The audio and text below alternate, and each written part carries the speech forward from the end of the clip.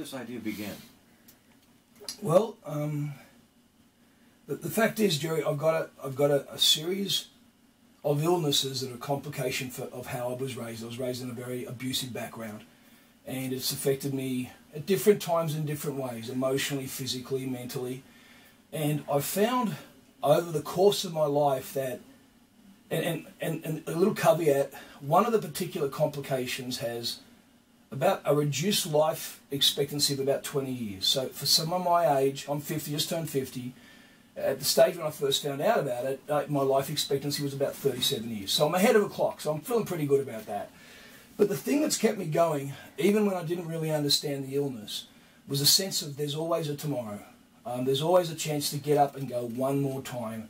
And it doesn't matter how bad it is, doesn't matter how bad you're going through things, there's always that sense that the day is going to dawn somewhere at some time. So for me, this competition was a sense of future thinking.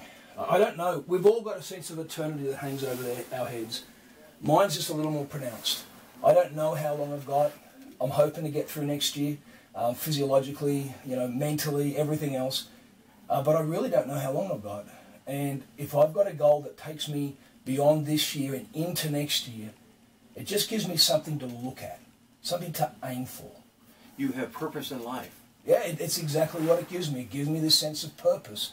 And out of these things I've had to deal with, Christ is all-encompassing in his salvation, but his sanctification, it takes process and takes time. And I've learned as I've worked with the Lord that the further I cast my goals and the more I put my future out there, that I've always got something to reach for. Yeah. Now, how did you begin with this goal? What did it take? Going to the gym has always helped me. Going to the gym has always relieved stress. Going to the gym has naturally helped with testosterone, which is mood elevation for men. Going to the gym has always done that. And I felt bored. I've got to give myself a bigger challenge. And there's nothing more extreme in terms of physical fitness in the gymnasium than bodybuilding. It's every meal, every day. It's how you sleep, what you eat, what you do, and it just keeps me so focused. So I just didn't want to be going to the gym for no purpose. I wanted to have a reason for it. I wanted to have something to motivate my workouts. And this has given me that sense of purpose concerning my physical fitness. And it's really changed your life right now. At the moment it has. It's, what I've actually found is it's the lives of other people that have heard the story that have been changed. Because the whole concept of taking a one shot at life, for me it's bodybuilding this year, but I spoke to a lady yesterday who had 3 kids and she wanted to make a jump to go into business because she's got no way to provide where she is. And I met another gentleman who had an accident at 19. It took him 5 years to overcome it, but he'd given it his best. He's given it his one shot.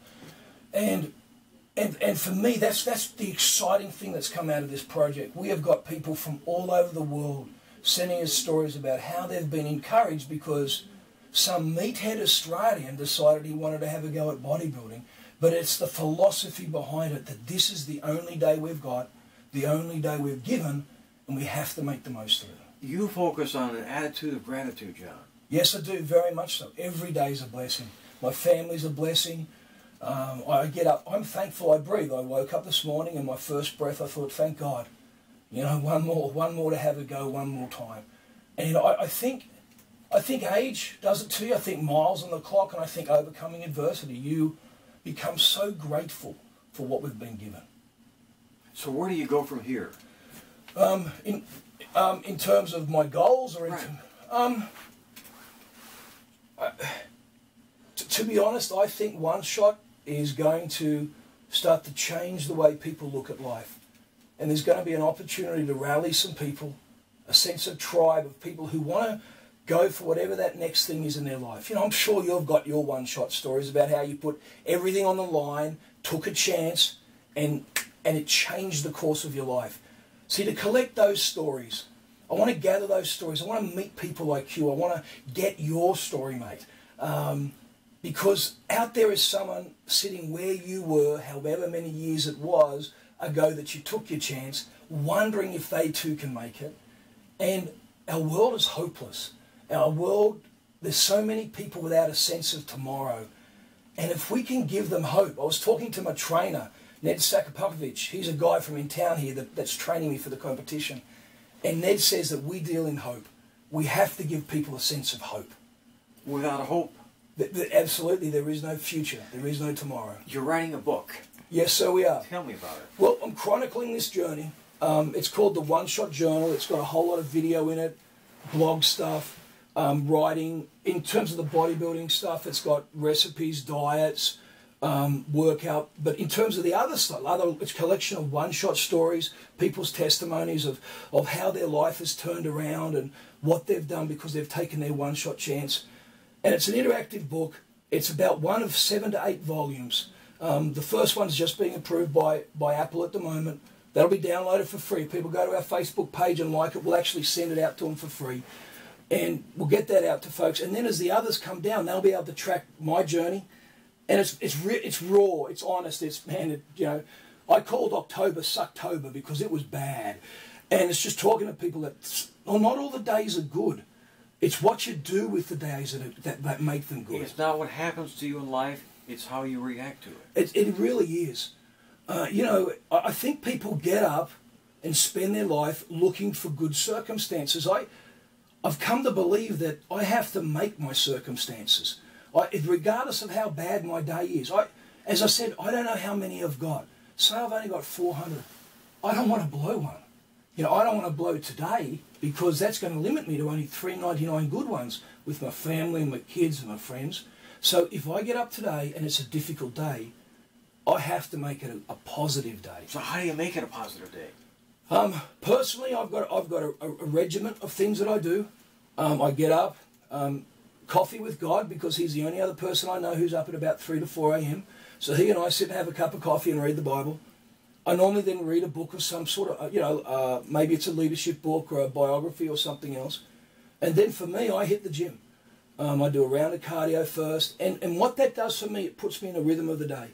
I might put some sermon on or a motivational piece. And I know this sounds odd, but I'm really particular. If I'm feeling down, I wear bright colours.